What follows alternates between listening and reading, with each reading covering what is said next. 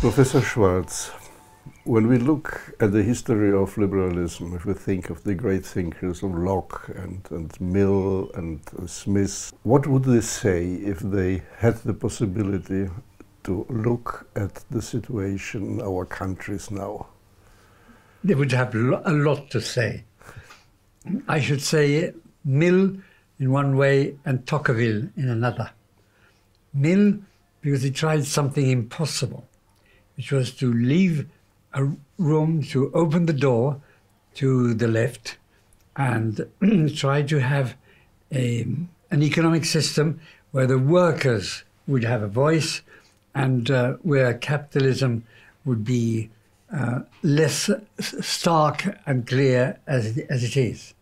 And so he tried to mix good political economy, good economics, with distribution, new distribution of money, of riches and power.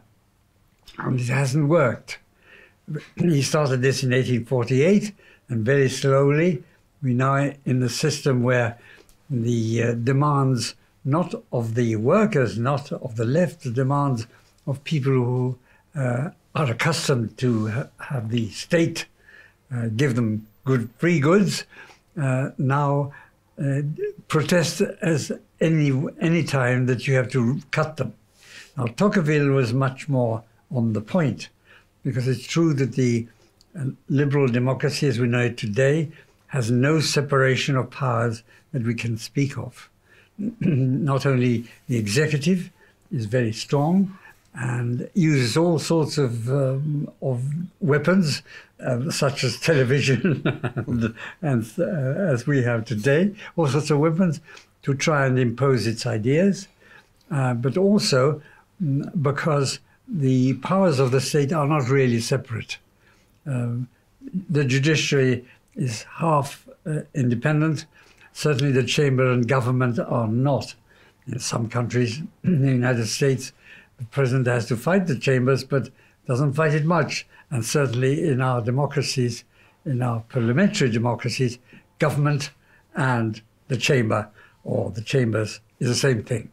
So they would say in alarm, I think even Mill would say in alarm, I defend the independence of the individual, but it's not going well. In the case of Tocqueville, quite clearly, as he said, centralization is increasing. Do you think that, is there any chance that sound ideas will be followed by politicians in the European Union? Well, no. In the case of the European Union, we see the path that it's taken. After COVID, they decided to, the executive of the European Union, the Commission, have decided to borrow huge amounts of money from the markets in the trillions, in the trillion, and then decide how to share it out amongst the different states and even the people, and tell them where the economy should go and where society should go.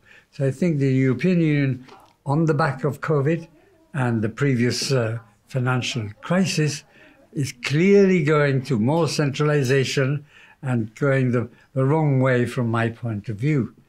And then politicians, they're not independent. They can't be. They have the votes coming after a time. So we shouldn't ask them too much. They are there to get power and try to stay in power. We shouldn't have any much illusions about them. It was Karl Popper who said, the point of democracy is not to choose the best, but to stop the worst. And this is what has to be done. So I think that it's writers, intellectuals, philosophers who are to blame for what is happening and who should have in their hands trying to straighten again our liberal democracies. It's people, it's ideas and people saying, we've gone the wrong way because we, the people who speak about ideas, we, the intellectuals who speak about ideas, haven't done our duty.